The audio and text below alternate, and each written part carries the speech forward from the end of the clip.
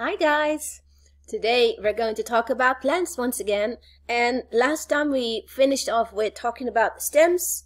We're still going to talk about stems a little bit more, and then we're going to talk about trees, and trees are also plants, remember that. So let's talk about that. Remember last time we talked about the stems give strength and support, and also they have vascular bundles and that transport food and from the leaves, and the food from the leaves go to the roots and also of course to the other leaves and to the flowers, and the food also goes to the roots like I said, and the roots then pick up minerals and water and they transport that through vascular bundles to the leaves and the flowers again. So it's kind of like two ways of going into different types of tubes, and we'll talk about that later. Okay, so moving on to the stem.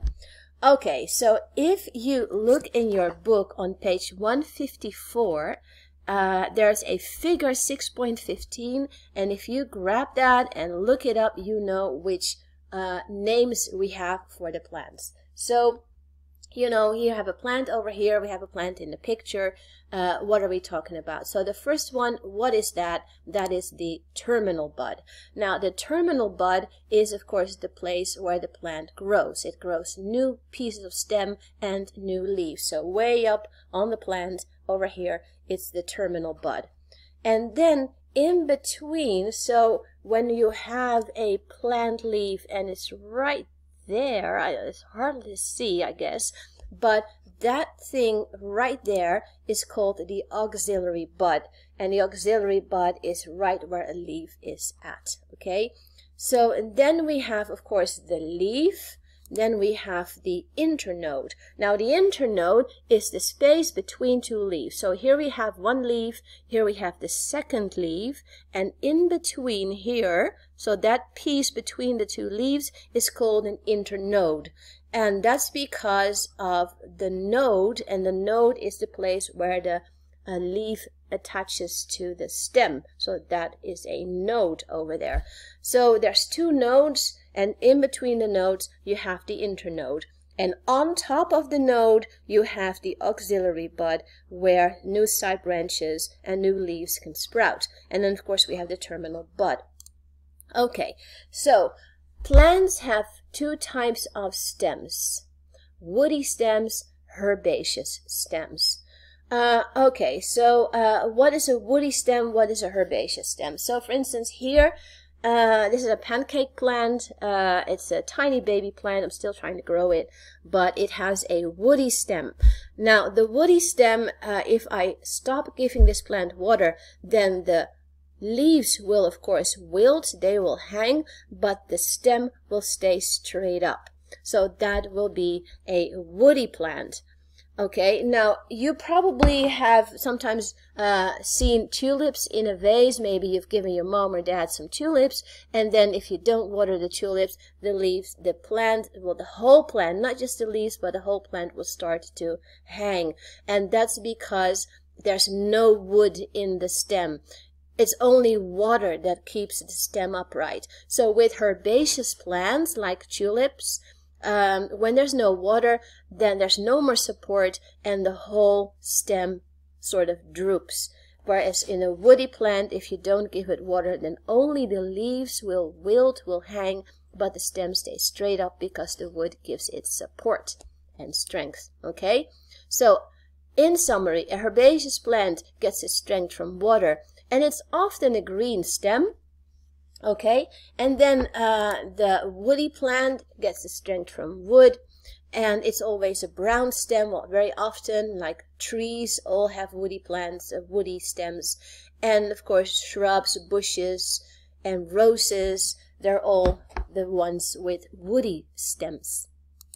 Okay, now talking about woody stems, trees have stems, huge stems, and if you have ever seen a tree cut open through the stem, you have probably seen the annual rings, the year rings, the jaringen.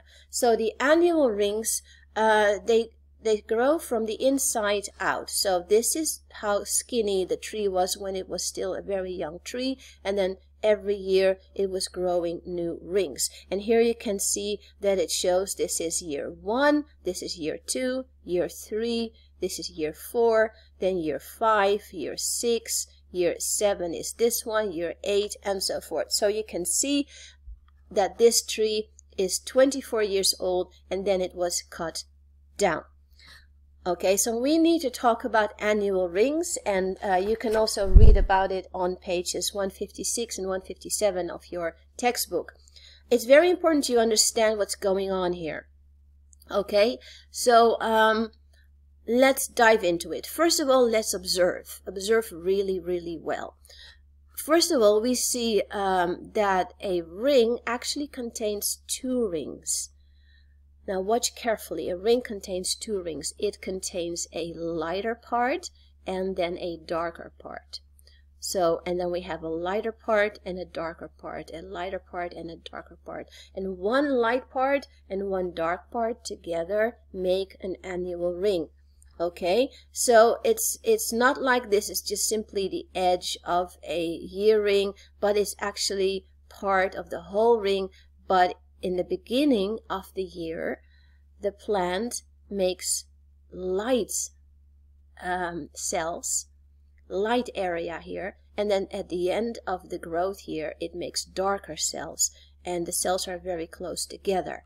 Okay, and so that was what makes the ring a little bit darker at the end. So let's talk about it a little bit more. So here you can see the same tree over here, and the tree has now a strip of it open. So this is a strip from, you can see it in the slide here, this little strip is magnified. Okay, and then a little strip in the magnification is magnified again. So let's look at the bigger strip here first. Here's the center. The center is called the pith, and that is of course when the baby tree was still very young and skinny. And then you have all those year rings, growth rings, annual rings, and then on the outside we have the bark. The bark is the schors. Okay, so first of all, let's look at these year rings. And as you can see, some of these year rings are very wide, like this one is extremely wide, and some year rings are very kind of narrow. Now, why is it like that? Well, because when a tree has very good grow conditions, because it's a good year with lots of rain, especially lots of rain, then the tree really likes that, and it starts making lots of cells. And so it will grow an enormous amount, make a very thick ring, and it really grows a lot that year. So it says good growing conditions.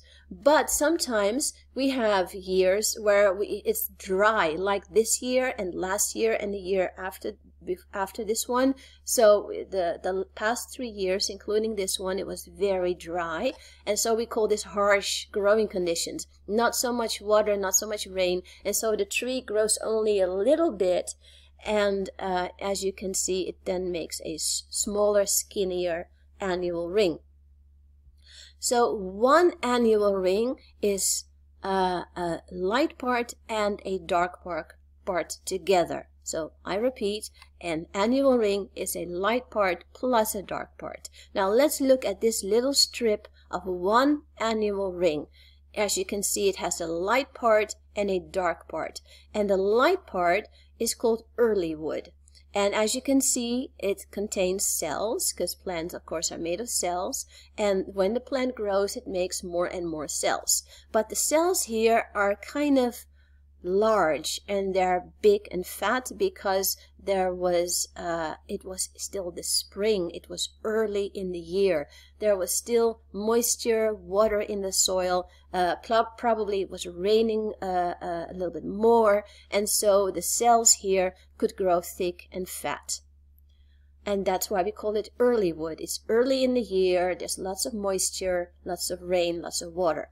But then late wood, which is in the summer, it's later in the year, it's dry conditions. So then we have less water in the soil, and that means that the cells grow tinier, they're smaller, and because they are tinier and smaller, they are packed closer together, and it makes a darker area in the ring. Okay, so that's late wood. So we have early wood in spring and late wood in summer. Now, what about autumn and winter? Now, autumn and winter, the tree doesn't really grow as much anymore. What the tree does, it sort of starts to slow down everything, because most trees also will lose their leaves. And so when you lose your leaves as a tree, you cannot make any more food through photosynthesis, no more sugars, no more glucose. And so growth kind of stops. And, you know, the tree has saved lots of food in its roots, so it will survive the autumn and the winter. And then when spring comes around and there's coming lots of rain, it's nice and warm again, it's kind of warmer than in winter, then the cells start growing another ring, starting out with early wood, lots of big cells, and ending in summer with the late wood or the darker area of the ring. So we only have a spring and a summer area in one annual ring, and then in the autumn and the winter we have no more of those growth anymore. So last picture here. So remember we talked about those vascular bundles. There's two types. The vascular bundles going from the root to the leaves and the flower that contain the minerals and the water.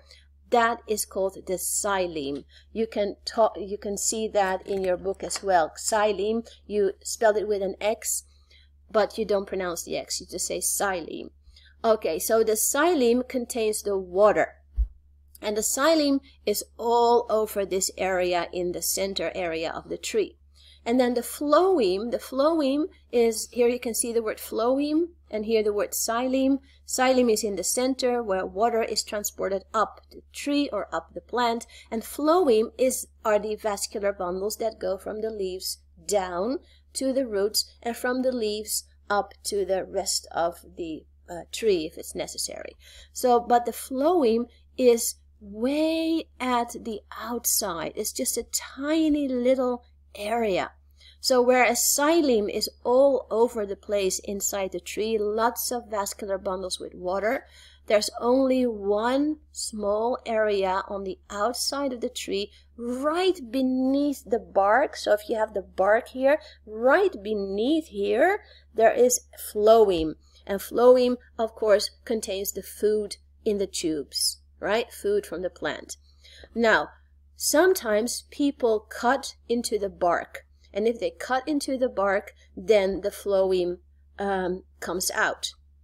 And the phloem cannot be transported anymore up the tree and anywhere else. If you do that for just a tiny little part, that's okay, because the rest of the tree will still have its phloem and will still be able to transport food from the leaves way up to the rest of the tree.